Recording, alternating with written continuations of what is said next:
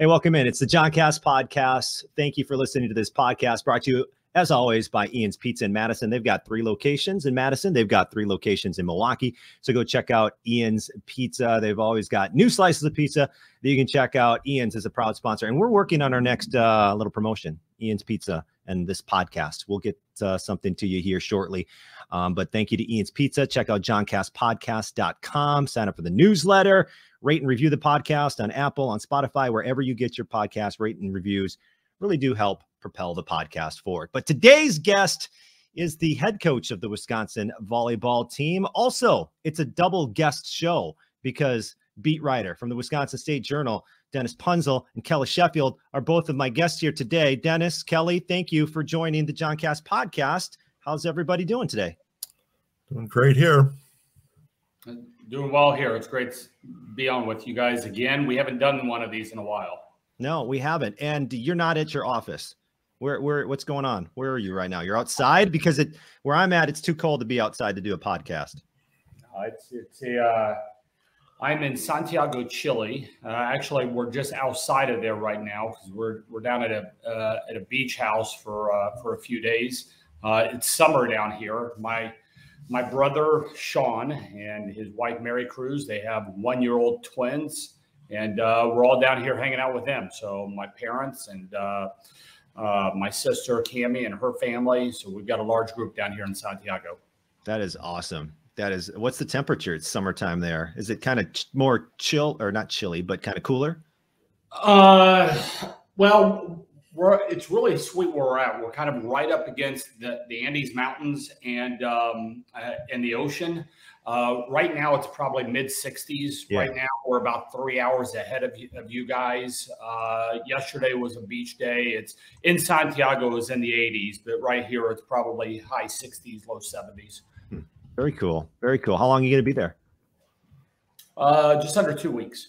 Oh, fantastic. I wish I could go to Chile or Colombia, where my dad's from. Or where would you go, Dennis, if you could go anywhere? Australia or really? New Zealand.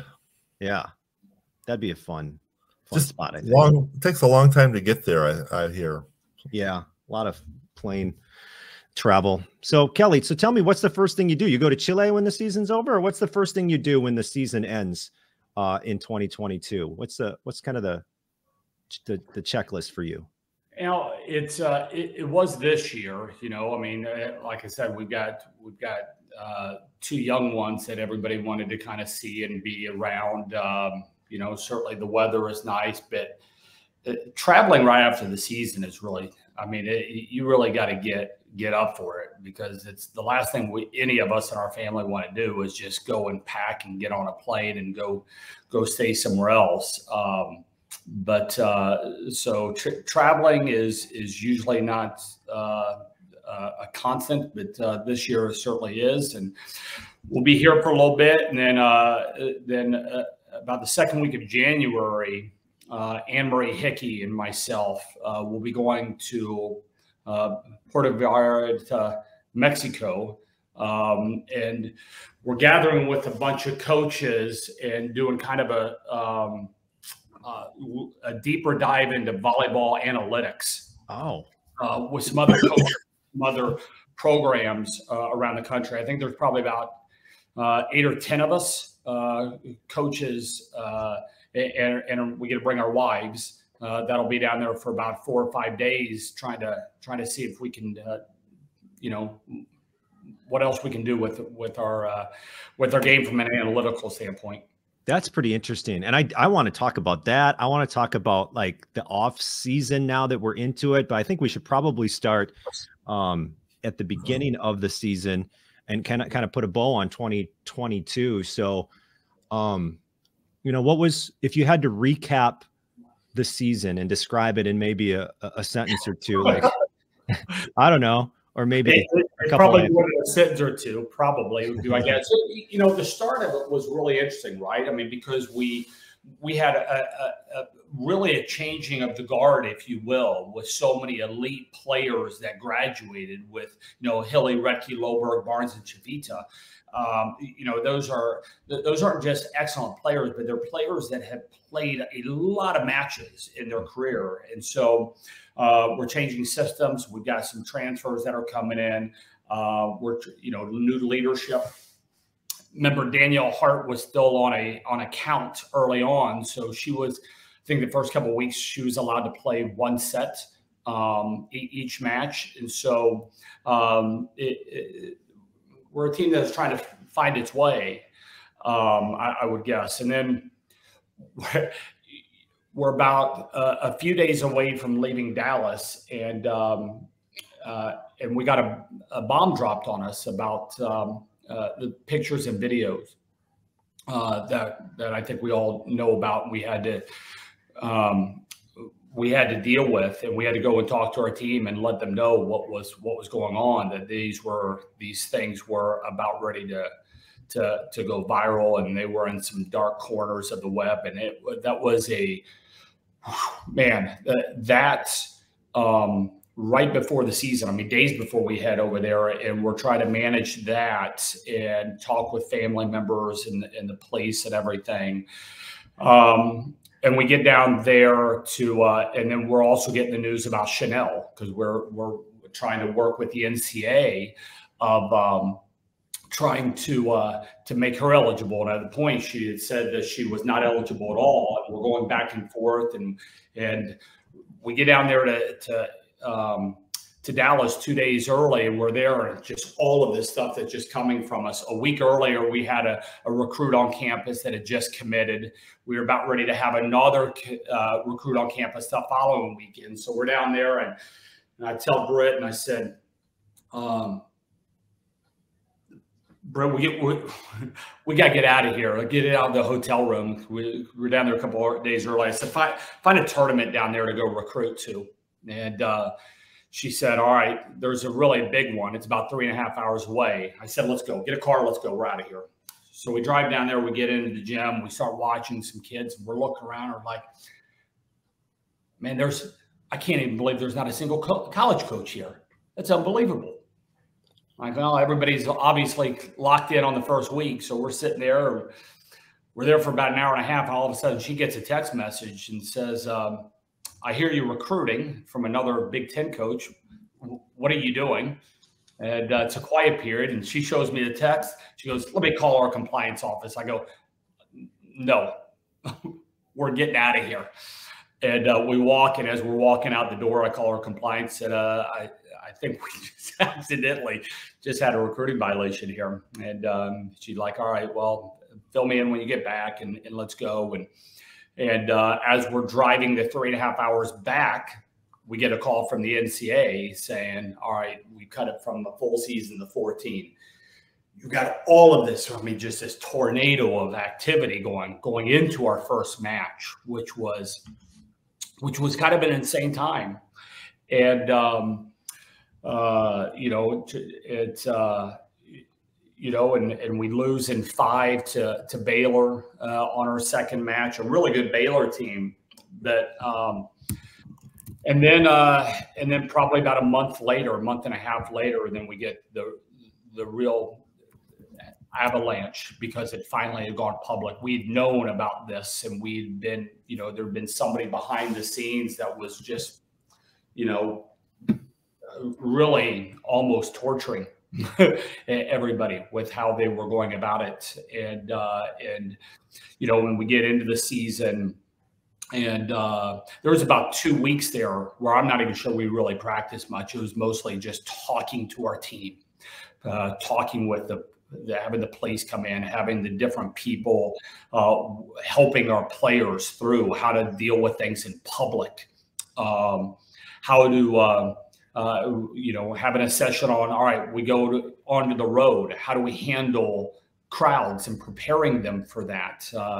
How do you walk into an elevator and feeling safe? How do you manage things? We had players that were going into grocery stores, and they would hear people in the next aisle talking about them and this. How do you manage that? communicating with, it was unbelievable what was going on there for at least a couple weeks when it started, and just how much they were bombarded. But what was really cool was it was all about our players' mental and physical safety from the very get-go from our administration. It was all hands on deck. It was a 24-hour, 24/7 thing for dozens of people within our athletic department, trying to help them. There wasn't any blame or anything else like that. And so it was an unusual season, to say the least. But then you step back and you're like, we went 19-1 in the Big Ten. You're 2 points away from going to your 4th Final Four in a row. With all of this that we're having to deal with, new people coming in, new leadership, new system. This is as successful as a season that I think I've ever been a part of. And it's because it was one of the most challenging. And when you're going through tough things together and you see people rising up to those challenges under really difficult and very public and embarrassing situations, we were days away from losing our team. We had a meeting that's where it was in the middle of the season. We had a meeting with our captains, and they were just exhausted. They were just exhausted. And there was just so much negativity and just so much dread and things that it felt like, we were days away from just the heck with this. And for them to just battle and stay together and believe and encourage each other with a lot of support from administration and staff to come out of that. It was one of the most rewarding seasons I've ever been a part of. And what was it that helped bring that together? Because that's pretty amazing. And did the impact lessen? Did it slide into the background ever, or was it still always on people's minds right through all of the successful part of the season as you played it out? I would say that the lowest point maybe for our team, the most, I think, was probably the day before Nebraska, when we swept them at our place. That was a point where we were just spending so much time on things other than volleyball. What brought it together? I don't know if I'm going to go too much into the details on that. It's a great question. But a lot of it, I think, needs to stay probably personal and within the group. It's just, a lot of love and care for each other and being there. A lot of but it was tough. These guys were getting, and still to this day, getting bombarded with stuff on social media, and the amount of followers, the cruelty that they were hearing from people, that their parents were hearing from people, the cruelty that their boyfriends were hearing from people. It is slowed down, but it's still a part of their daily lives right now. No doubt about it. You mentioned it was a tornado of activity there at the start of the season when you start learning about all of this. So as a coaching staff, how do you approach a season that starts with so much chaos? How do you even approach that? Well, I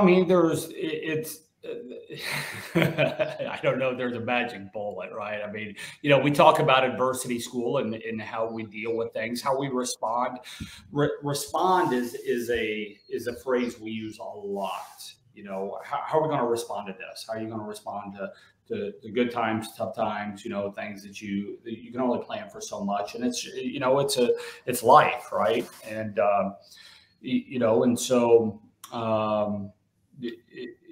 it's got to come from a place that, hey, we care about your well-being.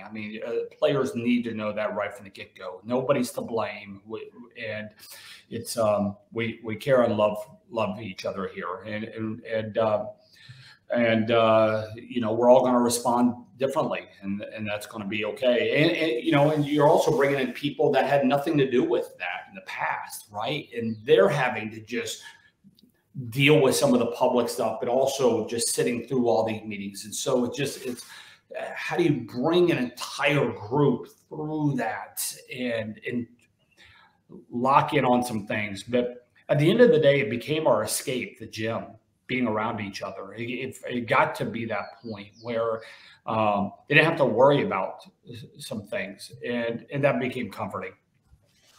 Yeah, and every season ends and the page turns, and you, as coaches, you're always coaching your current team and coaching in your mind the one that's next year and the year after and the year after that, and counting scholarships and all that.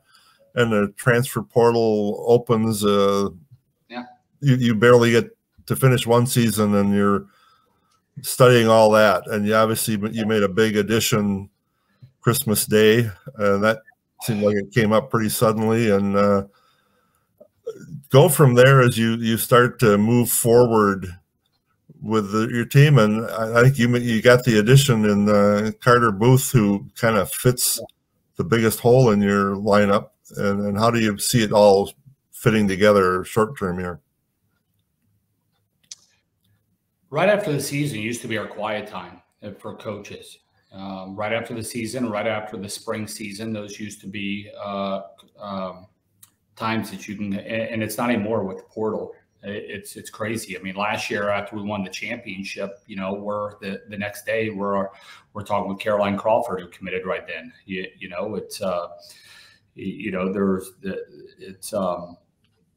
When the portal happens, and there's got to be over 700 people in the portal, right? I mean, it's a massive amount of people. And I think we have, when Gary or Britt, those are the two that are on the portal. I don't know how to get to it. I've never been on it, but those guys will send me a message or something, or a group up a message and say, so-and-so's in. I'll send a 2-sentence email. I think I've sent 5 or 6 of them this year. Hey, I saw that you're in the portal. If you're interested in talking, let me know. And that's it. And then it balls in their court. And, and if I hear back from them, hey, yeah, I'm interested in talking. Here's my number. Then we'll set up a call.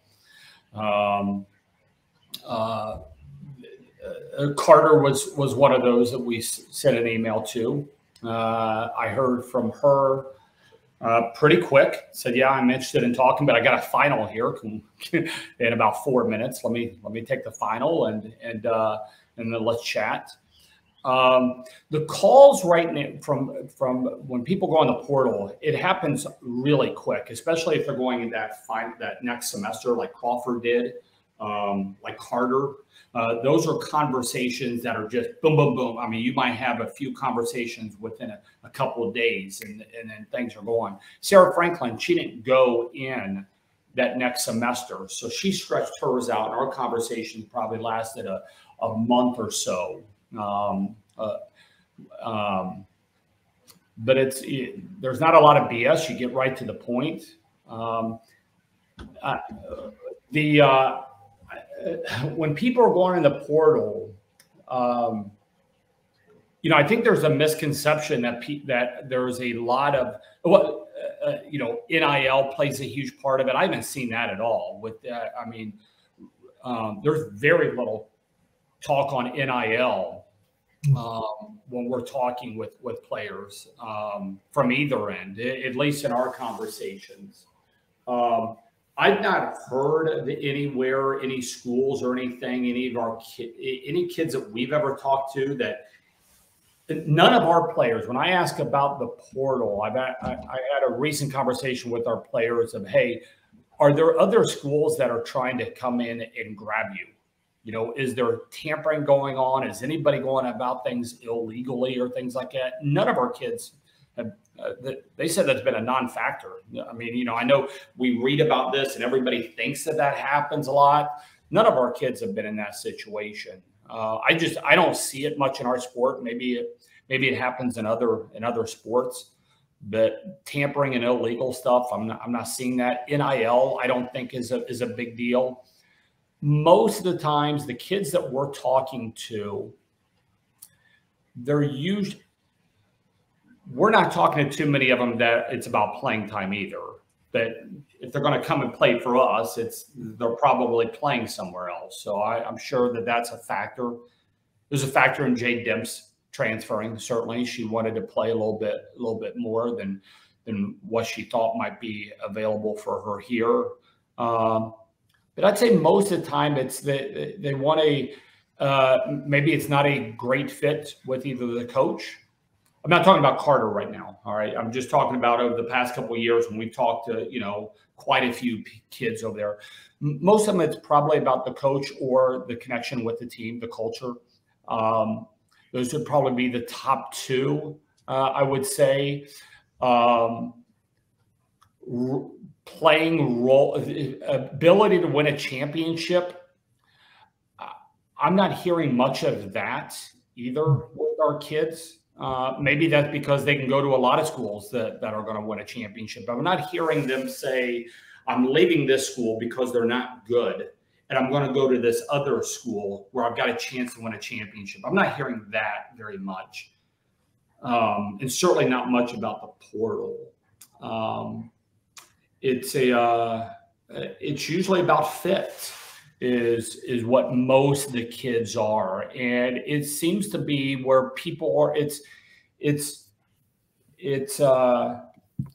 I know fans don't like it when players come and go, from our program or, I'm sure other programs and things, but I don't think it's a lot of anything deviant that is happening or big money is being thrown around behind the scenes to get people to leave. We're certainly not at that point yet.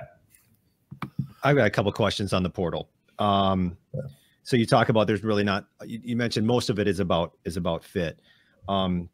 So what is that conversation then like when you have like just a couple of emails back and forth? Is it all about fit? Is that all you guys kind of talk about? Like, hey, how can we help? Or what are those conversations mainly consist of? Yeah, I don't really talk, for me personally, I'm sure it's different everywhere. I mean, I don't talk about much of the past or things. I don't really care about that. It's more of all right, if you're going to transfer, it's got to work. Then the second time has to work. All right. So what is it that you're looking for? We're not trying to sell anybody on anything. This is who we are. This is what we're about. This is what we're trying to do. And if it's a good mix, then it's a good mix. And if it's not, that's fine too. I believe that kids usually end up where they're supposed to. But the conversations is a little bit of here. This is what we value as a program. This is what our team is trying to do and what we're trying to be about. And it's pretty simple with that. And then we get them in connection with some academic people, and we might have a conversation with somebody with what are NIL opportunities. We've done that with a couple of our kids, but not all of them. It just hasn't come up. Come in on a visit, check it out, and let's go. We'll have them have some conversations with some of our players, and it's not real complicated on our end. The portal is kind of a complicated roster management, hasn't it? Where you used to be able to have a freshman class that matches a senior class going out, or you got 3 opening up, so you bring in 3. Now you're never quite sure, and we've seen, like most publicly, Ohio State, who basically has their potential 5th-year class with an All-American or walking out the door, 2 All-Americans, because they don't have room for them anymore. So I assume you don't want to get in that spot where you got to tell foundations of your program and say, well, we can't take you anymore. And you can't tell kids who've committed and signed to play for you that, well, now I guess we don't have room for. How do you manage all that? And your own situation right now with one departure, one coming in. How much room do you have for wiggle room? And you don't have a lot of probably obvious playing time available for people. Just all of that kind of stuff. Yeah, I mean, it's my job to continue to find ways to get better, right? And to help the players that are here grow and reach their potential. We don't promise playing time to anybody. It's just we're honest and we're open. We deal with those kinds of conversations. But people know that coming in. You know, it's the key. The critical part for coaches is to be honest with them up front, so that everybody knows the lay of the land, and then they can make the decisions that are best for them, and then to communicate every step of the way.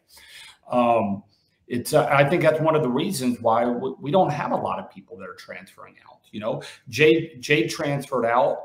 It was a great conversation at the end. We hugged it out. She might stay for the spring semester. If she does, she's still going to be on scholarship. You know, although we don't have to do that. We're under no obligation to do that. But she's been so important for our program, and she has grown so much as a person. We're just really proud of her. She recognizes how much she's grown as a person. She recognized that we don't win a national championship without her. You know, how she led this year behind the scenes, how she was going about things on a daily basis is things that we will talk about as a program moving forward, you know, as an example of how to go about things when things don't go your way. And she was an unbelievable teammate. So, you know, but you look at the Final Four and you had Texas that won it with, I think, 5 transfers in the rotation. Pittsburgh, I think, had 4 in theirs. San Diego had 4 in their rotation. Louisville had their starting setter and their backup setter. And so it's a big part, you know, and the experience that all 4 of those teams had. They were very experienced teams. And one of the things that's surprising me is you have elite players leaving elite programs. I never thought that that's where we would be when the idea of the portal came up a couple of years ago. But clearly that's where we're at. You're seeing really seismic changes within programs and some kids. So you better have room if one of these elite kids want to come into your place. And so how do you find the balance of having a team that has transfers, that has incoming kids, returners, how to mesh those is an awesome challenge. You know, it's fun. And there's I don't know if there's a right or wrong way to go about it. You know, it's hopefully we'll continue to have a little bit of room on most years to be able to bring somebody of impact in, and doing it in a way that we're not in the business of running people out here. I can tell you that's not how we do things. But hopefully if we're managing our scholarships with classes in a certain way, that we'll be able to have some room. And we do. I mean, we still have room for 1 or 2 more kids this year if the right one comes along. Yeah. So there's a lot of roster management that now goes into effect for teams because of this transfer portal. So I got kind of a 2-part question. Are you afraid? Do you ever worry about a transfer coming in and having team chemistry be interrupted or disrupted? And how do you handle that? And then just kind of the second part, I think you said there's something like, or there were something like 700 student athletes in the transfer portal. Do you see like does that keep getting larger and larger as the years go on, or are we going to see like that kind of peak and kind of plateau for a while? And what would that number even look like, do you think? I don't know. I don't know how many there were last year. The only reason why I know is that number this year is because of reading Volleyball magazine. You know, I think they had a number out there. Okay. It's so I don't know. Team chemistry. Yeah. Coaches better be worried about that. You better be. How do you do that? It's, you know, but all of our entire team knows who we're recruiting. I mean, you know, there becomes a point where it's like, hey, well, I don't know. Most of them didn't know about Carter. I'll get messages from players on our team that say, hey, I just saw somebody got in the portal. And so they're paying attention to it. When Carter committed, the first two people I heard from were both people that play her same position. The person that recruited Lauren Barnes the hardest on our team was Tiffany Clark. The person that recruited Jocelyn Boyer the hardest on our team was Lauren Barnes. You know, people that played the same position. You know, it's I used to tell Carlini and Hilly, hey, I'm recruiting somebody to play in front of you, and they both had the same answer. Good luck. You know, it's a you know, we're all just it's one of the key things about bringing people that are good fits for you is we try to bring in people that it's not about the individual player, it's more about the team, and we're trying to do big things together. And most of them are all the way in. All of them have been. It's of go out and get elite talent, and it'll be up to me to raise my game if I want to play in front of that person that's coming in. Now, as you look ahead, and there's obviously a chance for a new piece or two to be added to the mix, but this past year you switched systems with the two setters because largely you had such a depth up front to get everybody on the court, make the best use of the highest ceiling. That front court number is the same, and if Ella Roble progresses, it gets even more jammed. Do you see that still being what would be the best system? Would it be hard for somebody who's in there to not play, or is that something that time will tell over the next months? I don't know. I've always looked at it as a responsibility of the coach to get as much depth on a team as possible. And so that's something that we're constantly trying to do. System, and whether we go with a 6-2 or 5-1, I don't know. I mean, it's a you know, not being coy. It'll be one of the fun parts to explore this spring, and when we go over to Europe in the summer, and you know, if there's any additional pieces that are coming in, yeah. But you know, players have to find ways to get better. You know, it's they've got to continue to grow because there's other people, not just from people that we're bringing in, but people that are on the current roster that are you know, working their tails off to improve their own game. That's one of the parts I love about the spring is in the summer you can really separate yourself, you know, from other people that play your position by how you're going about, you know, building your skills and how much time that you're getting in the gym on your own or so on and so forth. So you really see some players that really take a big jump, and then you see others that it's, you know, maybe because of health reasons or the amount of time they put in on their own game that they fall behind. And but that's one of the fun things to see about how this all shakes out, right? What is that like to put together a lineup? And do you enjoy that process? Like what are you looking at when you try to put together the next season's lineup? What will numbers determine? What you see on the court? Like, how do you piece that all together? Man, I love it. I love it. It's a team building. I love it, and it's organic, and it grows and it changes, and you know, because players' games are changing, and health comes into it, and so on and so forth. And so we look at stats. We're watching video. Certainly, we put people in different positions throughout the season, and then we see how they respond to those. So then when the matches get really big, we know we've got information on that. You know, there'll be times I'll ask players. That happens. You know, I ask our two left sides, hey, who do you feel a better connection with? Which setter? You know, I do the same thing with the middle. You know, I'd ask Lauren. I ask the passers, who do you feel comfortable with next? Who makes you a better passer, and who doesn't? You know, and so we'll ask that. You know, now we're not always listening to what you know, or we're listening, but we're not always taking that into account. I remember Barnesy was really upset when Jocelyn Boyer was out of the lineup. You know, she really liked Joss back there with her. And, you know, it had nothing to do with Jade or anything else when we went with that. She just felt she was a better passer with Joss out there.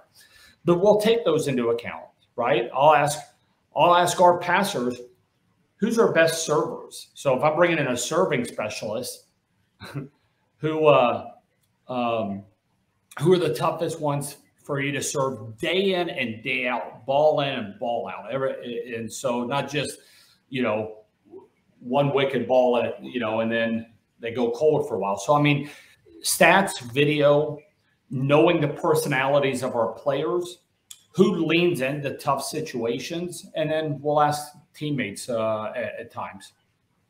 Yeah, just following that, your serving specialist floated around throughout the course of the season, sometimes within the same match, sometimes in the next rotation around, a different one would serve.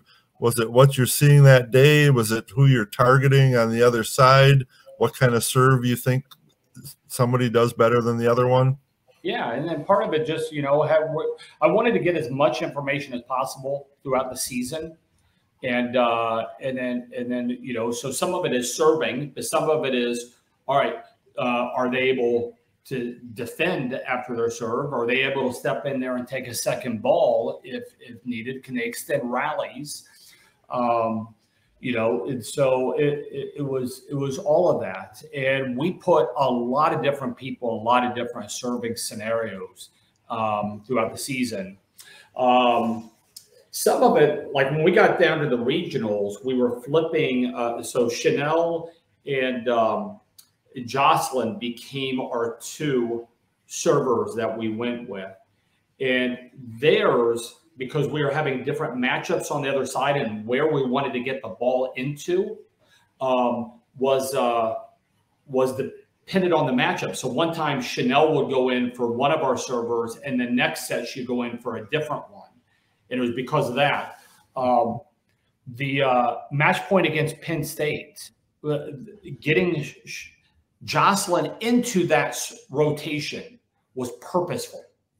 And on match points, she knew she was going to ace them.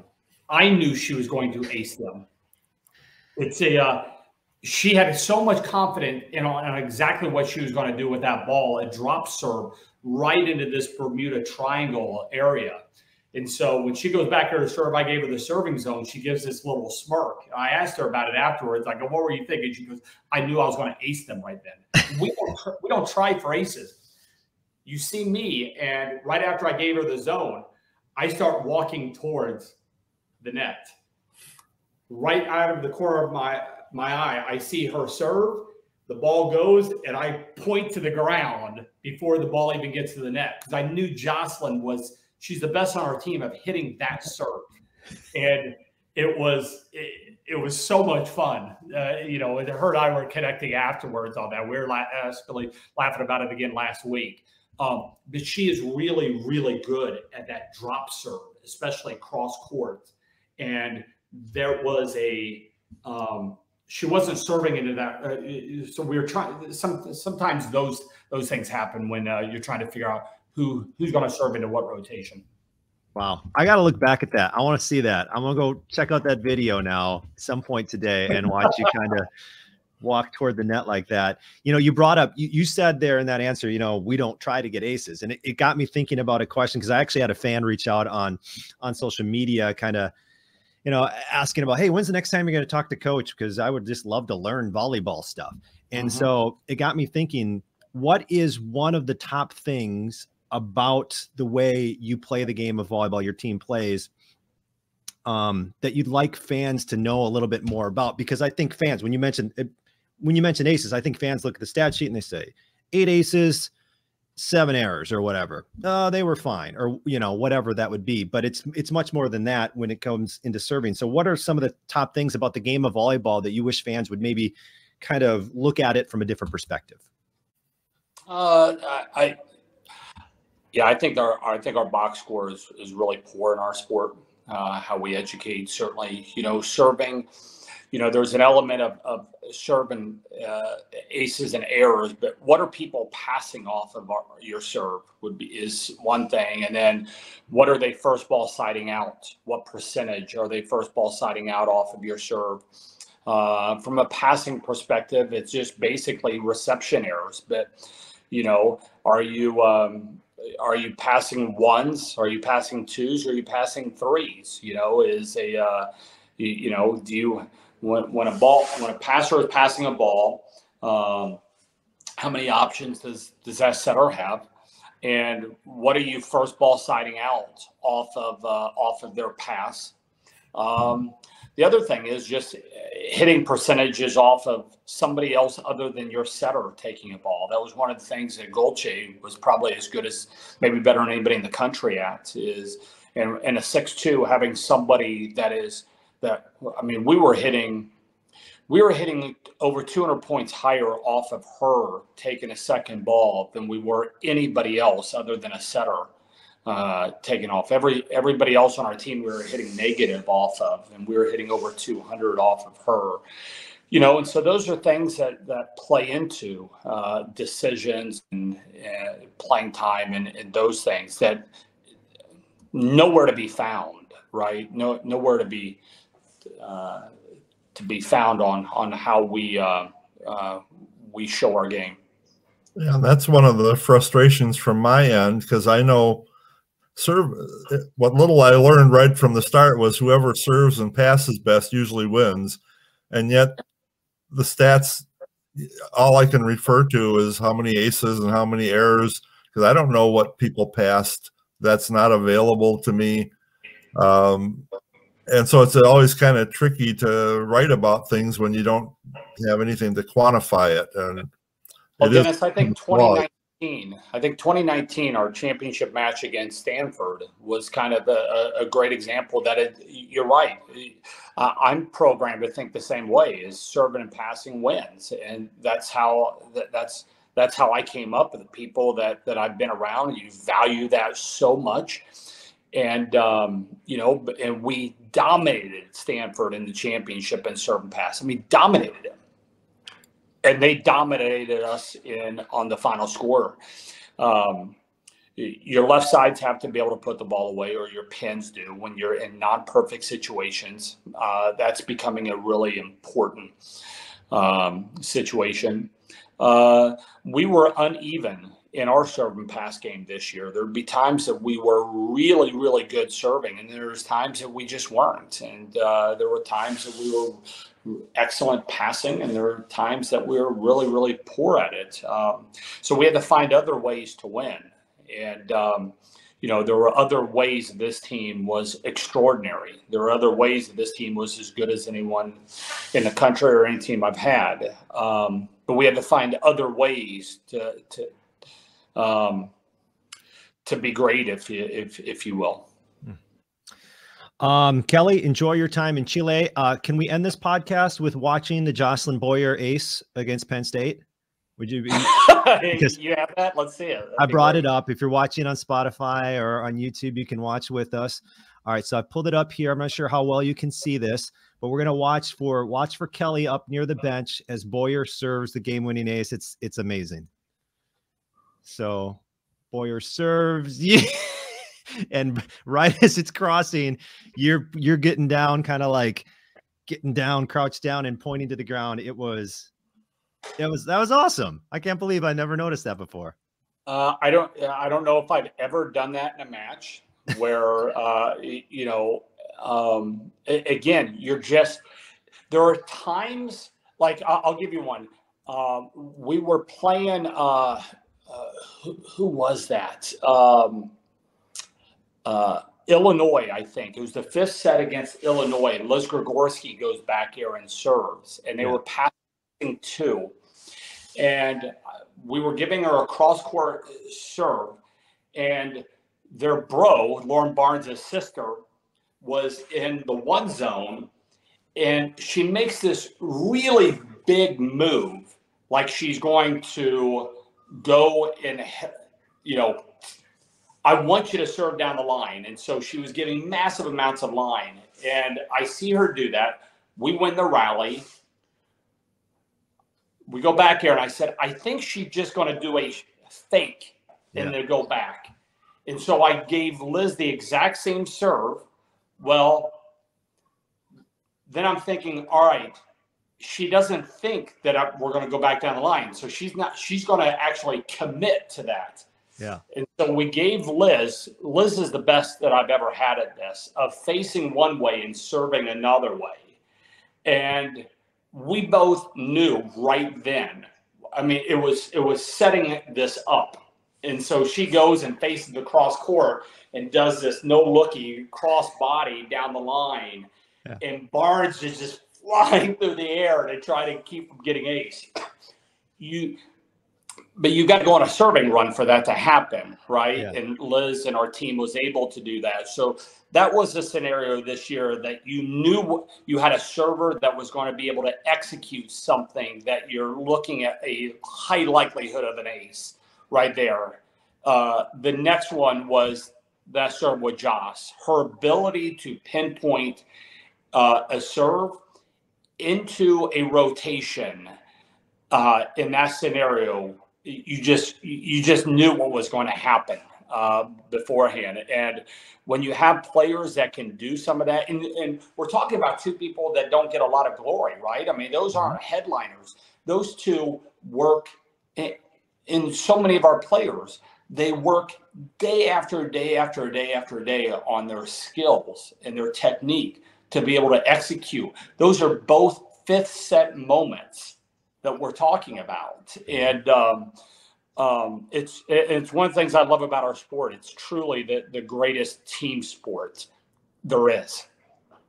Very cool. It's those little things that we don't think about or don't even notice as fans watching the match, of the chess match that's happening, and all those, what you're watching and seeing from the other team. That's so fun. So cool. Well, Kelly, thank you for recapping the 2022 season, kind of looking ahead at what's in store here for 2023 with the addition of Carter Booth. And I'm not sure exactly, when will we know the final roster? Is that something that, how long does that take? When you see no more bingos. Okay. So keep an eye on bingos. It's, I don't know. I'd say, we're talking to two more players right now. We've got some conversations going on. These would be names that obviously everybody would know. And it's kind of on their timelines, I guess, a little bit. And if we get one or two of them, that's awesome. If not, man, I like the makeup of our team right now. I mean, I'm really excited about, you think about the players that we have, and very few of them are on their last year of eligibility, right? I think Izzy may be about the only one that everybody else has 2 or 3 years left. I'm really excited that Carter will be getting started here in a few weeks. Really excited about Sage Damrow. I think her future is really, really incredible. She just had a little procedure done, so we've got to get her healthy and back. But she's going to be a great Badger. So you got 2 additions here, and we've got room for a little bit more. But we should be a pretty experienced team, and people that I really enjoy working with. Okay. All right, Kelly. Well, once again, thank you so much for taking the time to do the podcast here today. And we'll talk to you probably again in the off season. Thanks, guys. We'll see you. All right, there you go. That's Wisconsin head coach Kelly Sheffield and Dennis Punzel from the Wisconsin State Journal. Thanks to both of them. As you see my lovely not wallpaper. What is this? Christmas wrapping paper. We had a photo shoot for the family, so that's why I've got that. Thank you for listening to the podcast. Thank you to Ian's Pizza, 3 locations in Madison and 3 in Milwaukee. Check out Ian's Pizza and go check out their specialty slices of pizza. Also, johncastpodcast.com is the website. Go sign up for the newsletter. I'm not going to spam you. I'm only going to tell you when the cool stuff happens, like the latest episodes, and I'm going to tell you when we have the latest promotions. So go check out johncastpodcast.com. Rate and review. That really does help. I really appreciate everyone who has rated and reviewed this podcast, and it takes seconds. You just get on the phone, you tap the 5 stars or 4 you know, just rate it. If you want to go below that, fine, I guess you're going to pull that. But just go rate and review on Apple or on Spotify or wherever you listen to your podcast. So once again, thanks to you for listening to the John Cast Podcast. See ya.